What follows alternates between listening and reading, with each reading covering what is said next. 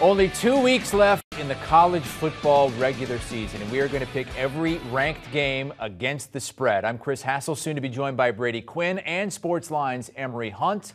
The big one this week is in the Big Ten, Ohio State and Michigan State. Top 10 game, probably a playoff elimination game. Meantime, on CBS, Alabama with a chance to clinch the SEC West. The SEC Game of the Week is back at Bama for a top 25 matchup between the Crimson Tide and the Razorbacks. For Alabama, the stakes are clear. Win Saturday, and they punch their ticket to the SEC championship game against the top-ranked Georgia Bulldogs. And while Alabama continues to ride the hot hand of Heisman Trophy contender Bryce Young, Nick Saban trying to keep the focus on the present. It's our last game in Bryant-Denny Stadium. That's been a great atmosphere to play in, and it's certainly needed to be that way for this game. And Alabama is a 20-point favorite. Arkansas is on the rise under head coach Sam Pittman, and they have a head-to-head win against Texas A&M, the only team to beat Alabama this season. A win Saturday would not only shake up the playoff race, it would put the Hogs in position for a New Year's Six bowl.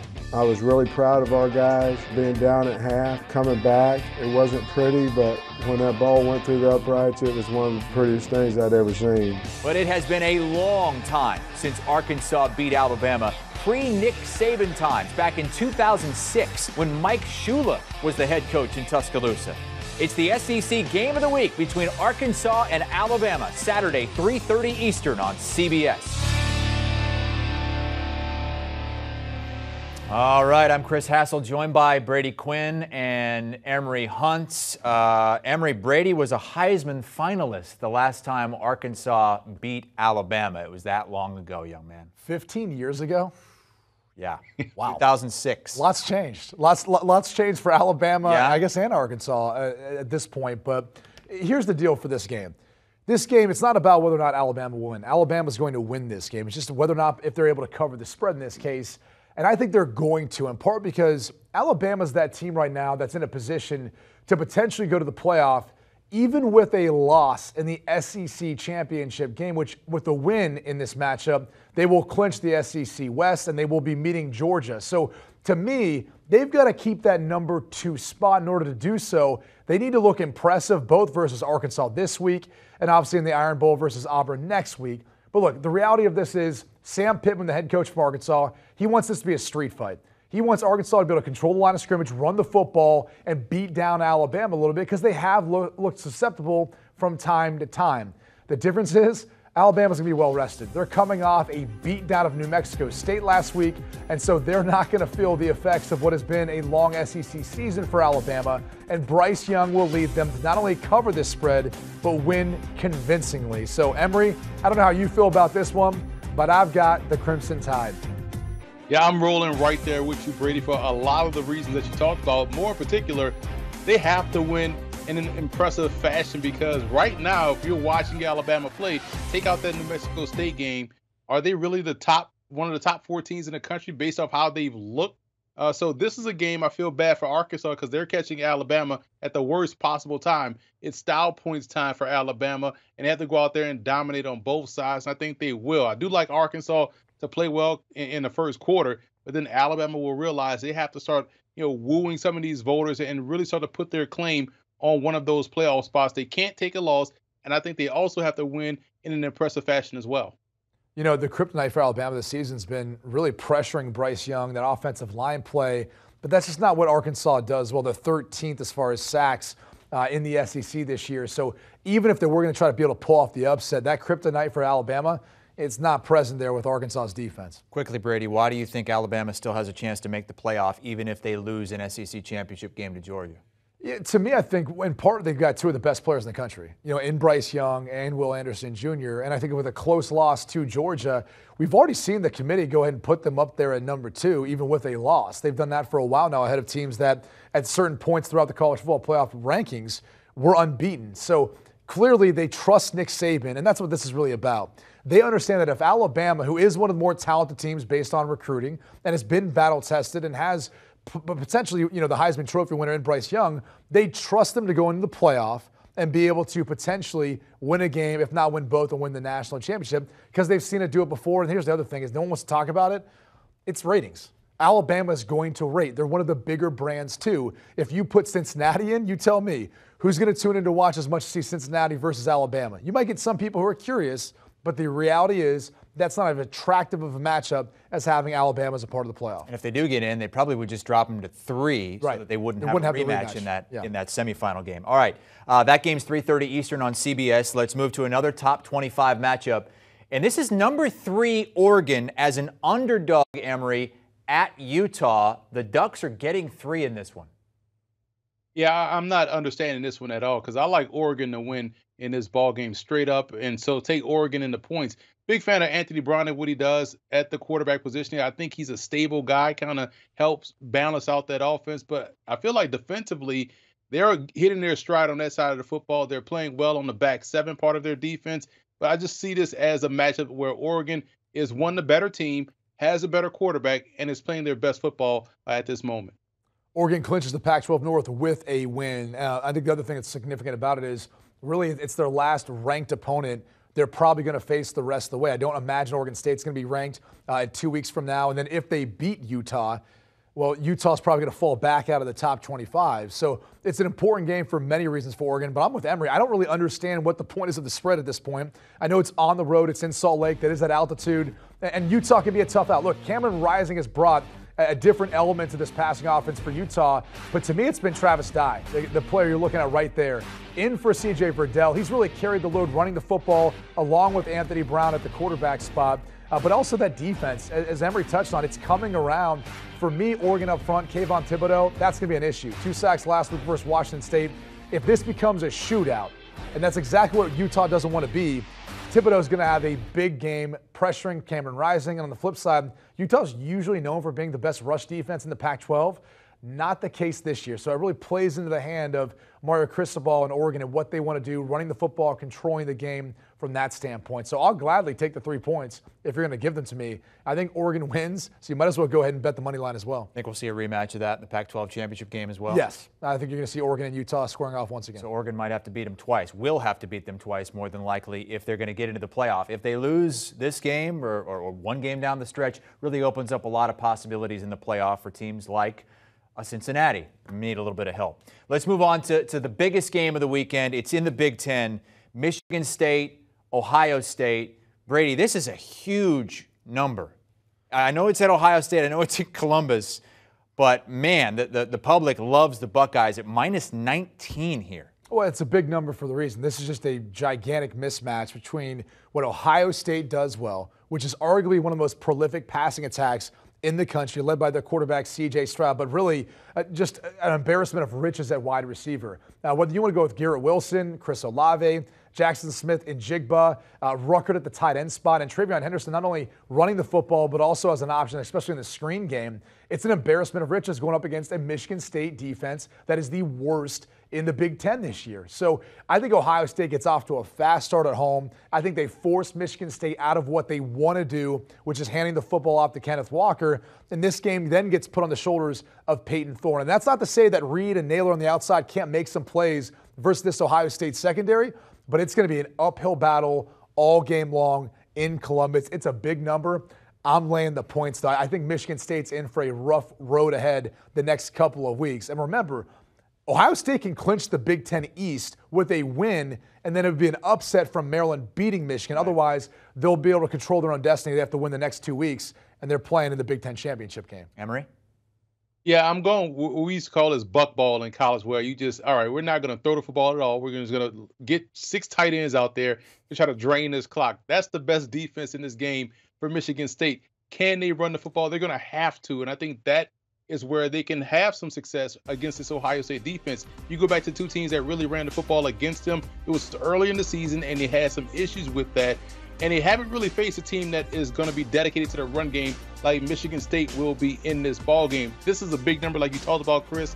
But I think Kenneth Walker is going to be their best defender in this ball game because he's going to lean up on that offensive line and try to drain this ball, drain this clock, take the air out of the football, and really not put their defense out there often because it won't take much, like Brady talked about, for Ohio State to score with that receiving core. So the best thing they can do, run the football, drain the clock, and try to get out there under 19.5 points, and I think they will. Kind of a risky strategy, but if you're Michigan State, right, you're the away team. You win the coin toss, you take that football. You do not defer to halftime. You take that football, you take all the air out of that stadium there in Columbus, and you go ahead and run down the field, 10, 12-play drive, and literally try to jump ahead and play that style of football game. Now, that can backfire on you because this Ohio State defense is much improved defensively, stopping the run. Since that Oregon loss, they've only given up over 100 yards twice and 3 total rushing touchdowns since that game. So risky strategy, but I think that's the only way Michigan State can win this thing. If they are able to pull it out, it changes everything in the Big Ten and in the playoff race. Michigan State would be in the driver's seat in that division and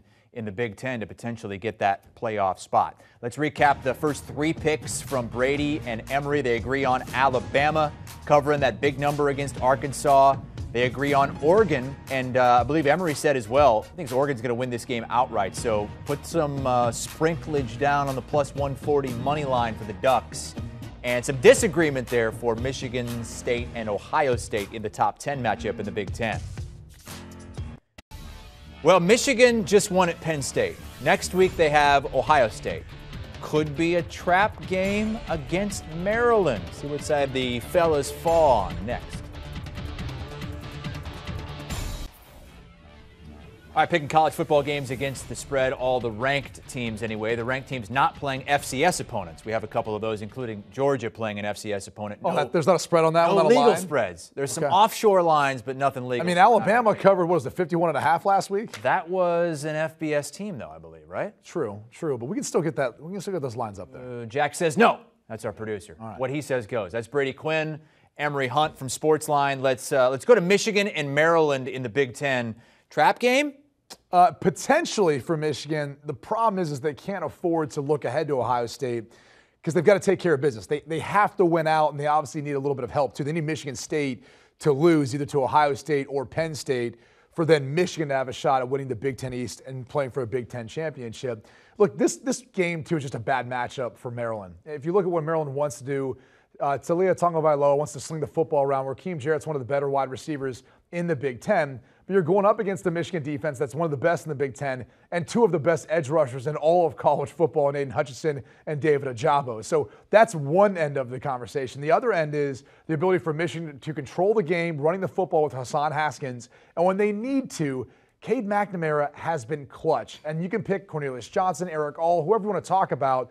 This team has primed itself and has put itself in a position now to finally compete with the Ohio State Buckeyes. But this is first, to me, a tune-up match. So lay the points with Michigan. Don't think anything about it. I know it looks like a big line for Big Ten football late in the year. But, Emory, I don't think Michigan's going to have any trouble whatsoever with Maryland. Hey, man, listen, man.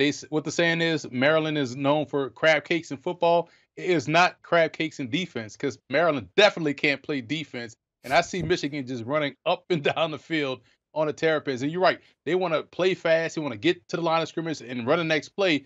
But to me, again, that just sounds like a lot of fast 3 and out. So this could get ugly early for Maryland. So lay those points with Michigan and have full confidence. Just move on to the next game. It was a 4-0 start for Maryland, but since then they've lost 5 of 6, and all 5 losses have been by 3 or more possessions. Another Big Ten ranked team in action. Wisconsin is humming right now. They've won 6 straight. They're 2 wins away from a Big Ten championship game. Nebraska, though, might be the best 7-loss team in the country. Yeah, no, I mean, look, and it's because of their front 7, the way they've played, in particular on defense. I mean, they've figured some things out, and they're going to have to play great defense in this one because they fired almost their entire offensive staff. And it seems like Nebraska's looking towards next year. Now, they had a bye last week. They should be well rested. They should be able to figure some things out as far as how they want to go about trying to attack this Wisconsin defense. I would say the best play here is probably the under. It will be a defensive battle between these two teams.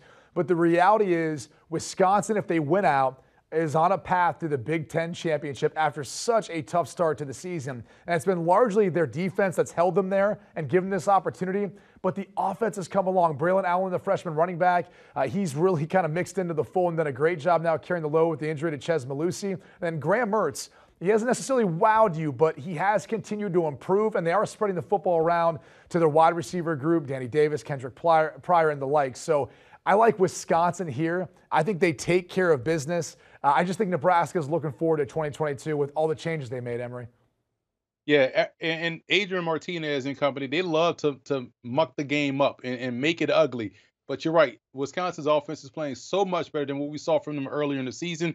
And that, to me, is the reason why they'll cover this spread. It'll be low scoring. I'm with you on that. But I just think that, Nebraska won't have the opportunity to mess it up because of how efficient and effective Wisconsin has been on offense the last 4 or 5 weeks. If Wisconsin does cover the 9.5, it'll be the first time all season Nebraska loses by double figures. All 7 losses by single digits for the Cornhuskers, sitting at 3-7. They can't get out of their own way. No, just can't win games down the stretch. They don't know how to do it under Scott Frost, but they're going to give him at least one more year there in Lincoln. The Iowa Hawkeyes need a Wisconsin loss in the last 2 games to get to the Big Ten championship game. They're home against Illinois. No Brett Bielema in this one. He's out with COVID. No, and they should be able to take care of business versus Illinois. They're essentially a one-dimensional football team. They want to run the football. They can't throw the football effectively, and they won't be able to on the road versus one of the better defenses in Iowa, in particular with the way those guys have played up front, and in particular on the back end being ball hawks all season long. The story with Iowa, though, is the changeup at quarterback. Alex Padilla, the ability he's given them, more of the downfield passing game, hasn't been necessarily overly efficient, but a couple touchdown passes last week, and the way they've continued to hang their hat on Tyler Goodson in the rushing attack. So this is one where, again, big line, big spread. I'm going to lay those points with Iowa here, but another bet with the way both teams like to run the football, the under, I think, is a safe play here as well, Emory. The broadcaster's dream, man. Both teams run the football. You can get out of there quickly and get back home right away, man. But I'm with you guys. Brett Bielema not being, I think that's huge, as far as, motivation, adjustments, things of that nature. So without him there, I'm laying those points with Iowa with ease. Plus just an ineffective Illinois offense. I just don't think they match up well versus Iowa. I just like the Hawkeyes to roll in this one straight up. This is the 4th straight Iowa game where the total is under 40 points. They play great defense. They do. Not great offense. And, well, they like to be a little more conservative with how they go about risking that football out. I think they got up to 27 last week, though. 27-22, they beat Minnesota. People are going wild. Oh, yeah. It was hoisting up the pig. We got Floyd Rosedale again. Let's go to the American Conference, and it all starts with Cincinnati, number 5. They haven't played well in a month. If they play in this game against SMU like they have the last 4 games, beat. That's what they'll get beat with the passing double attack. digits. Yeah, they'll get beat with that passing attack of SMU. And look, Houston's already clinched their spot to the AAC championship game. Cincinnati needs this win to do so, but I think the other thing Cincinnati needs to do is SMU is still viewed as a good football team. They've been ranked at times this season. The biggest thing for me is the fact that the committee has not docked Cincinnati. Regardless of what you want to believe with the AP poll, they have not docked Cincinnati for a lot of these close wins or close, maybe debatable performances, if you will, over the course of the last month. So this is your opportunity, Cincinnati. It's out here for you. You're going to have the chance to potentially jump up in the top 4 if you can win, and if you can win convincingly. So Desmond Ridder, who started to get back on track, the rushing attack was missing Jerome Ford, but they're still able to kind of carry the load there. It's really about how Tanner Mordecai handles the pressure and the ability for guys like Ahmad Gardner in the secondary for Cincinnati to match up with them on the outside. So, Emory, we may differ in this one. I think Cincinnati has to cover in this case to keep giving themselves a chance because they haven't really played great football the past month. And in order to convince the committee, they're going to have to lay a big number. So if they get up, I don't think they're taking their foot off the gas pedal on this one. Well, that's the thing. They have to cover, but I don't think they can because we just saw them allow South Florida to get down the field in a couple of plays and score. And this is a much more dangerous offense. I just love what they do out there offensively. They're going to challenge your linebackers, whether or not they can cover. They got Calcaterra at tight end. Bentley, the running back, is one carry away from always a house call. I think this will be a very tough game. This will warrant Cincinnati playing a close game, a tighter score than the other matchups. So I think because of that, because of what SMU brings to the table, they got some dogs too. So I see this one very close and one that Cincinnati's defense will have to win in the end. It'll definitely be under that point spread. Okay, opposite sides of that one. Brady likes Cincinnati to cover the 11.5. Emory does not. I think if you're a Cincinnati fan, you're rooting for Houston against Memphis. Maybe make that conference championship game a better, more marquee matchup for you against a ranked team. But Houston with just one loss all season. I mean, they're rolling right now. They're rolling right now. Clayton Tune's playing fantastic football at the quarterback spot. He hasn't thrown an interception in 6 games, so really doing a good job taking care of the football. And Houston's got one of the better defenses, too, in the AAC. So kind of something to keep an eye on here. But I do wonder if Dana Holgerson's going to hold something back. He knows. I mean, the next couple of weeks, they know they're already in the championship game. Do they hold something back, offensively, defensively, not mix in quite as many wrinkles? So that's kind of part of this. But look, it's not like Memphis can't score points either. Seth Hennigan's done a good job. Don't air that puppy out there, Memphis. So I think the best play here is the over of 60.5. Now, what I think is going to end up happening is a backdoor cover by Memphis, but I like the over better. So I'm going to take the 8.5 points. But to me, Emory, the over is the play. Yeah, I'm with you with the over. We agree there. I like Houston here because of the big reason you brought up their defense, man. Probably one of the better open field tackling teams in the American Athletic Conference. And that's what Memphis wants to challenge you to do. Consistently make plays in space. Try to tackle these fast guys on the perimeter. Houston can do that, and they can apply pressure. This is one of the better run defenses as well. I think their defense will be the key here. But, yeah, that scoreboard is going to get a lot of work on Saturday. It's going over. And I have written down here it's a Friday game. Yes, I think it's Friday, 9 o'clock Eastern time. So don't let that one sneak up on you if you want to bet it. Houston and Memphis, Friday night in a big matchup in the American Conference. Recapping the picks in the Big Ten and the American from Brady and Emory. Both like the Wolverines, both like the Badgers and the Hawkeyes. The overs as well in those two American Conference matchups. Over 65 SMU, Cincinnati. Over 60.5 in Memphis and Houston. Up next, Notre Dame still plugging along with that one loss. In the 8th spot, maybe chaos ensues, and they can be a playoff contender. They've got Georgia Tech this week.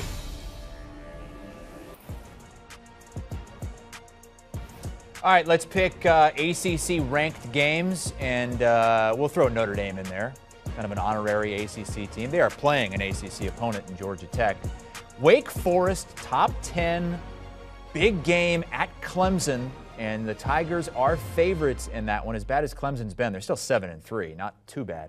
Kenny Pickett in Pittsburgh, taking on Virginia. Big game in the division over there in the Coastal. And NC State taking on Syracuse, the Will Brinson Fest. Let's start with Notre Dame. Still just that one loss to Cincinnati this season. 17-point favorites here. Yeah, big-time favorites here, and they need big-time style points if they have any chance whatsoever of getting the college football playoff. It just seems like it's going to be really difficult, given that if Cincinnati stays undefeated and they don't get in, how could you possibly put Notre Dame in? But in this matchup, I think the biggest thing for Notre Dame is being able to stop a running back like Jahmyr Gibbs, who's going to impact the game in every single way possible, running the football, catching the football in the return game too. We don't know right now if it's going to be Jeff Sims or Jordan Yates at the quarterback spot. Either way, though, their ability to run the football at the quarterback position is what could give Notre Dame some issues. That being said, Notre Dame's going to cover the 17-point spread. They're playing their best football right now. A lot of young players have stepped up, particularly in the backfield. Logan Diggs has stepped up in a big way, but Kyron Williams has been one of the more underrated players in all of college football. I mean, he is an absolute joy and pleasure to watch. Doesn't matter if he's catching the football, running the football, even in pass protection, he does a heck of a job. And defensively, this defense has gotten more and more comfortable as the season's gone along. They're not going to have their best player, Kyle Hamilton, but again, that secondary has adjusted at this point. So love Notre Dame here laying the 17 points. I think a lower scoring game too. I like the under. Yeah, I'm laying the points here as well, man. I look at this matchup and just say Notre Dame is so much better than Georgia Tech at the point of attack on both sides of the ball. And Georgia Tech, they have some talented skill players, but man, up front, they still have some issues. And you don't want to have issues up front on either side of the line of scrimmage when you're facing Notre Dame, because that's where they thrive. That's the area that they live in. I think Notre Dame will just run their way to victory here easily. So lay those 17 points. Okay, Notre Dame minus the 17 is the pick. Let's move on to number 10, Wake Forest at unranked Clemson. Clemson not going to have Justin Ross. Who'd have thought that, by the crazy, way, huh? at the beginning of the season? Like these, the rankings would be this way. And I think a lot of people would think, geez, if Clemson was 10th at this point in the season, that would be a disappointment. Right now, they're not even ranked. No, it's incredible. It really is to think about the run that Wake's had this year. And with a win, too, they can clinch the Atlantic Division. So either a win versus Clemson or versus BC next week. But the big storyline for this game is you have the number one scoring offense in Wake taking on the number one scoring defense in Clemson. And if you really look at, since Dave Clawson has taken over as head coach at Wake, they have had a hard time getting anything going versus this Clemson defense. It's Brent Venables, the blitz package, the front, the personnel, the ability to cover. Wake's averaging, and this is dating back to 2014, 11 points per game versus Clemson. I mean, they have not been able to figure it out. And to me, it's in part because of this slow RPO style of offense that they utilize. You hate that offense. I hate it because when you charge that mesh point, or you have the ability to have front players who then penetrate and create havoc in the backfield, that all goes out the window. I mean, your quarterback now isn't so much worried about the player he's reading in the RPO. He's more concerned with just ball security and whether or not he's going to get hit. And that's pretty much been how Clemson's been able to play this. And, you know, they can lock down the wide receivers, whether it's Perry or Roberson on the outside, with the talented secondary that they have. So, look, I know this isn't the same Clemson team we're accustomed to seeing. Clemson's going to win this game, and they're going to cover that spread with the 4 points. So I'm on that side here. I just think until we see Wake get over that mountaintop, it's hard for me to buy into it right now, Emery. Yeah, as a running back, I hate that slow mesh because I'm taking that ball every time because you can't let me just get up there and get smacked, get all these hits, and then all of a sudden you pull the ball out. Like now we both going down or I'm going down by myself. But I like Wake Forest here, man. I'm taking Wake Forest in the points, maybe a 3-point game more so than 4. I look for a lot of trickeration here coming from Wake Forest because they have to get over this hump. Like Brady talked about, this is the one team that really can shut down what they do offensively. So I feel like this will be the game where we will see a different Wake Forest offense in terms of a lot more wrinkles thrown in to try to knock out Clemson and get on over to that ACC title game. But I just feel like this is the game where we'll see Wake maybe sort of back off a little bit from that slow walk-through mesh point that everybody in college football hates. That's the big one in the Atlantic. There's also a huge one in the Coastal. Virginia is at Pittsburgh. Winner of this game is going to have the inside track to the conference championship game. Yeah, and that's really the biggest key here. And that, and then whether or not Brennan Armstrong, quarterback for UVA, plays. Didn't play last week versus Notre Dame, and I mean, they just look like a completely different team. I mean, they were very inept offensively. You can credit Notre Dame's defense, but Brennan Armstrong adds a completely different dimension to this team. So, you know, for me, it really weighs heavily on that. Not knowing right now, I'm going to go ahead and lay the 14.5 points. Hate the hook here, but I think that is the fair thing to do and play, and it's in part because of Kenny Pickett. He's been phenomenal all year long. Over 340 yards last week, 3 touchdowns in their overtime win versus UNC. Every single time this dude comes out and he steps up to play. And I understand at times he's going to see some different looks, different blitz packages from Bronco Mendenhall, but I'm willing to lay the 14.5 points. And I think you lay them and you make that bet right now until we figure out whether or not Brennan Armstrong has any play in this game for me, Emery. Yeah, I'm laying those points. I trust Pitt's offense, and we got to give credit to Brennan Marion and the job he's done with those wide receivers, man. They do a fantastic job of, one, getting open, but also staying open and helping their quarterback out. Kenny Pickett is able to break, contain, and get outside and find guys deep down the field because these receivers are not just out there watching the play happen like most guys do. They're trying to find open spots, and Kenny Pickett has done a fantastic job in hitting those guys. So I got to give a shout out to Brennan Marion, and this entire offense just does a great job of putting the ball in the paint.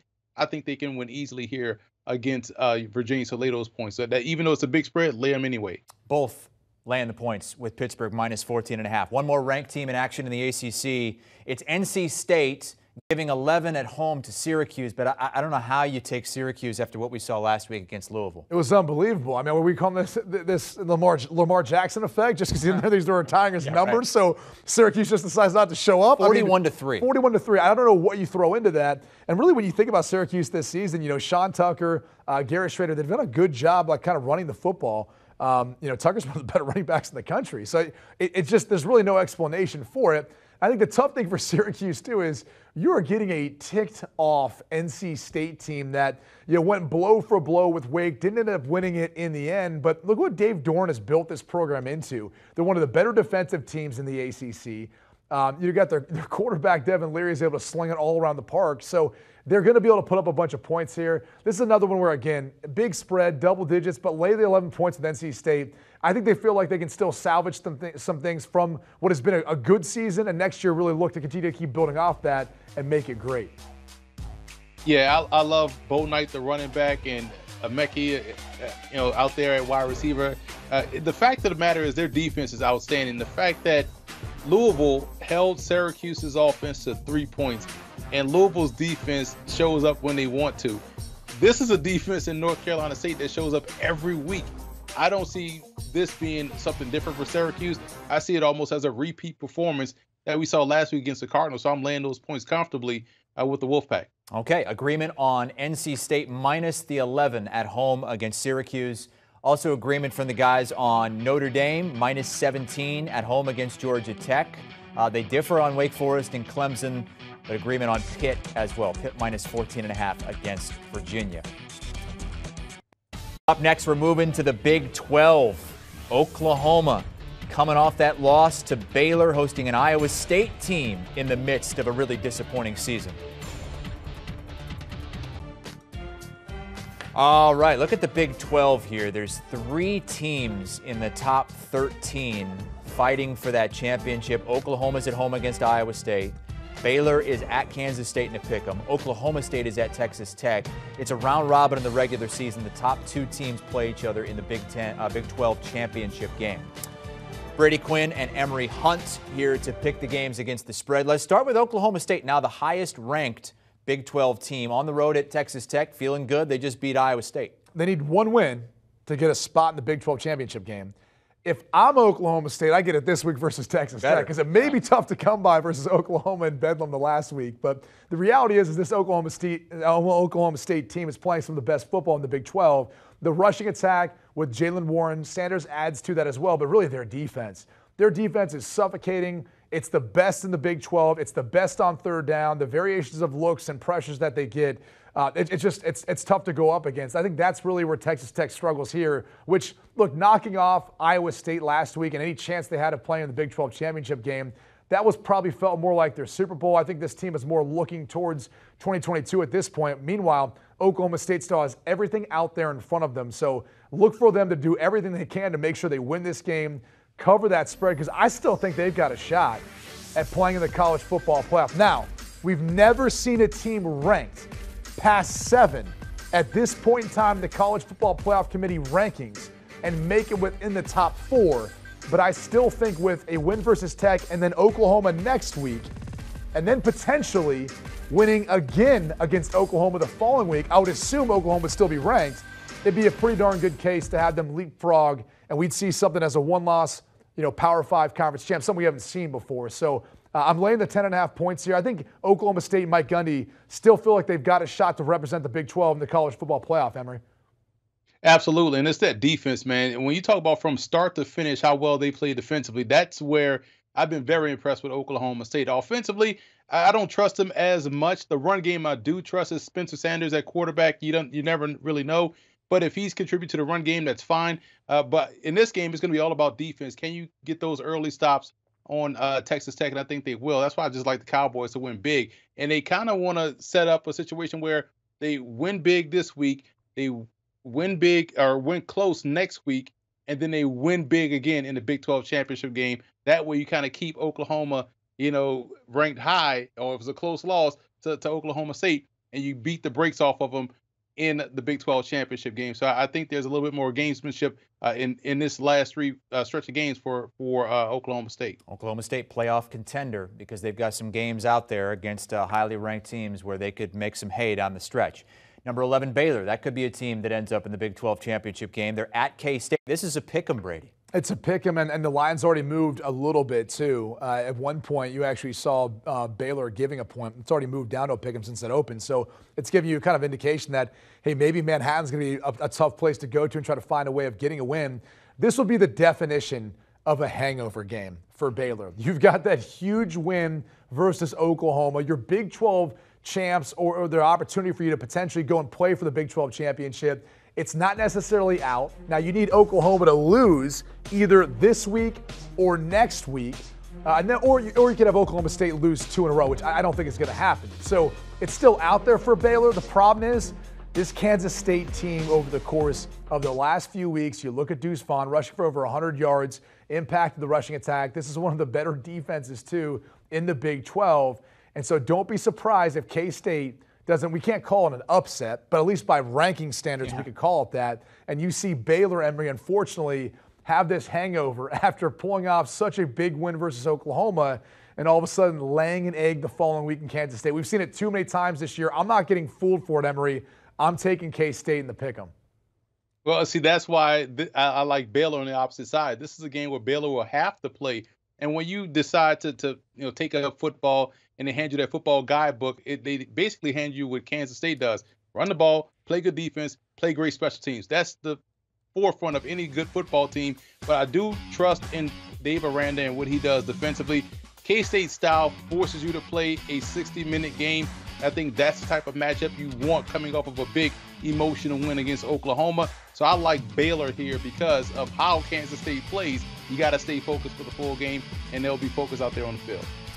Okay, one more ranked team in the Big 12 in action, and that's Oklahoma. Brady, you're going to be there on the sidelines for this one. Oklahoma, number 13, giving 4 at home to Iowa State. Now, before the season started, Iowa State was ranked 7th in the country, 7th in the preseason AP poll.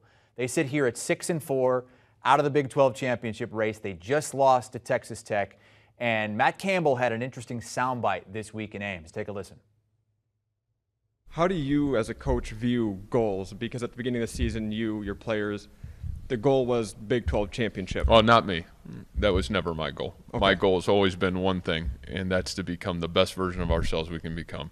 So you've never heard me say that word once. You've only heard me talk about becoming the best version of yourself you can be.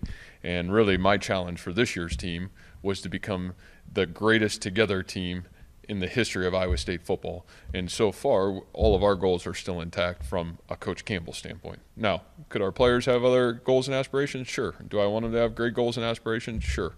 But that's not Coach Campbell's goal. That was never said by me. All right, Brady Quinn, former Heisman finalist, have at it. What?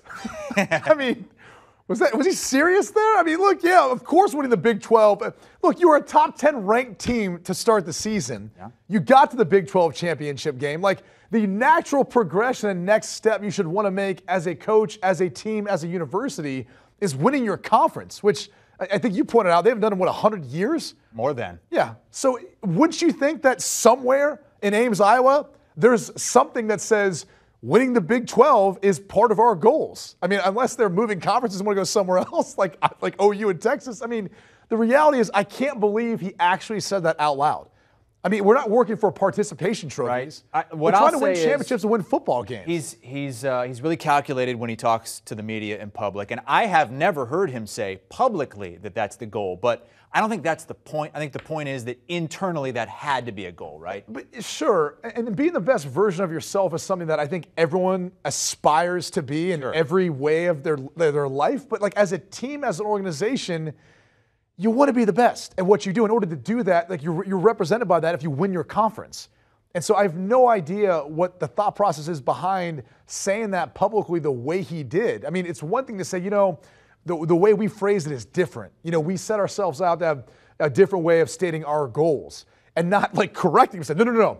That was never our intention. Like, oh, really? Like, at no point in time, your intention wasn't to win the Big 12? That wasn't a goal for you? I mean, it's got to be bad for recruiting.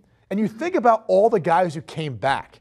I mean, they have a few players that could have gotten drafted, could have left for the NFL. They came back because they wanted to win a Big 12 championship. They wanted to have a shot at going to play for the college football playoff. When you start the season ranked the 7th, that's your goal. Like, that's what you're thinking about. You want to try to come back and win a championship, conference, or national championship. And so it's just crazy to me that he would actually say that, regardless of the rhetoric and how you want to go about saying what your goals are. But that would be how he says it. It's unbelievable. Emory, Matt Campbell says all the goals for Iowa State are still out there. The goal this week, go into Norman and beat Oklahoma. They're 4-point underdogs. What do you think? Listen, man, I can only imagine that preseason meeting. Hey, guys, what we're trying to do here is go to the CBS Sports HQ Shrimp Fry Rice Bowl. That's it. That's how right? But like now we understand why they lost all those games this year, man. They didn't have a goal, so their goal is to get better every day or every week. Like that's just bizarre, man. Lay those points with Oklahoma, man. I was gonna go with Iowa State in preparing for this game, but after those comments, you know what, man? Oklahoma got this easily. Yeah, you know what? I'm right there with you. Jack, change my pick. I had Iowa State, and like Breece Hall's had a lot of success. They've had success, running the football. The average was like 100 yards, something like that. I can't sign on to this. Really? Like, how? I mean, after witnessing that, I mean, come on. Oklahoma's playing at home. They'll figure it out. Caleb Williams will figure it out. He struggled, obviously, to take care of the football, got pressured. And I think the blueprint for what Baylor does and Dave Aranda did isn't necessarily the same thing as what Iowa State's going to do. So this could be a close game. I think Oklahoma wins in the end. I'm going to go ahead and just say right now, I'm going to lay the 4 points. I'm changing my pick. Brady's had it with Iowa State. He's the best version of himself here today. No, trust me, I'm a work in progress, but I mean, your whole thing is about winning championships. I'm sorry, that's why you play the games. Oklahoma is the pick for both Brady and Emory, and they also agree on Oklahoma State minus the 10.5 at Texas Tech. Few more games to pick, including Ole Miss. Might be headed for a New Year's Six bowl if they can finish things out. Can they cover the 5-touchdown spread against Vandy? Best of the rest from the ranked college football slate. UTSA still perfect. That's a huge game in Conference USA, basically the battle for the division there in the Conference USA West Division. Also have a Friday night game there at the bottom on CBS Sports Network. That's 11:30 Eastern Time Friday night. Really, really, really late in Vegas. San Diego State with just the one loss this season. Let's start by picking Ole Miss and Vandy. 36.5 is a lot of points in the SEC unless we're talking Vanderbilt. And that's just how bad their offense is at scoring points and their defense is at stopping anyone. In particular, one of the more prolific offenses with Matt Corral at the quarterback spot for Ole Miss, who should, by the way, get a trip to New York for the Heisman. He is by far and away one of the best players in this country. He's lifted up his team. Huge win last week, too, for Ole Miss. And really keeping kind of, I don't want to say their hopes alive for a playoff or anything like that, but just, finishing off the season the right way. So, Emory, this one's easy for me. You lay the 36.5 points. You don't think about it one iota. You just move forward with the next game. Absolutely. You look at this game, 45-3. Ole Miss rolls. That offense is just a point a minute, and Vanderbilt is punchless. So I just see this one as being a rout from start to finish, not even in question about this point spread. I have a great stat from CBS Sports and the statisticians we have. Vanderbilt won the first 19 meetings between these two schools. Vandy has now lost 19 straight SEC games heading into this one. Let's move on to number 14, BYU. But BYU a heavy favorite here. A heavy favorite and coming off the bye, which should really, play to their strengths here. But look, both teams want to run the football. I think the best play here is actually the under. It's not even that spread with as big as it is. And that being said, I mean, Logan Wright, the running back for Georgia Southern, he'll help keep this one close. Tyler Algier is one of the better running backs, already over 1,000 yards this season for BYU. So I think BYU wins this one. I don't feel great about how big that spread is between these two teams. But to me, Emory, the under is the best play of this one. Listen, as a Sun Belt Conference expert here, I'm going to look at this game differently. But usually when Georgia Southern is good, it's because they have good defense. They don't have good defense this year. BYU rolls, especially up front, man. You talked about Algier running the football. That offensive line should be able to lean on that defensive front. They'll run past Georgia Southern, pun intended, and lay those points comfortably as well. Georgia Southern had a dude that is a country music singer who drank a beer on top of a bus before a game earlier this season. I think it was part of the reason why the head coach got fired there. Friday night, late night football. I only know because I called the Georgia Southern game earlier. That's right. And you talked about it. And I'm sure Emory knows because he's Mr. Sunbelt. San Diego State, UNLV, Vegas. They've won 2 straight after a 14-game losing skid. Yeah, but they also have one of the best running backs in the Mountain West in Charles Williams. So he's going to be a factor in all of this, along with Greg Bell. This is another one where I look at it and say, take the under. It'll be a shortened game between these two teams. And we know how good that San Diego State defense is.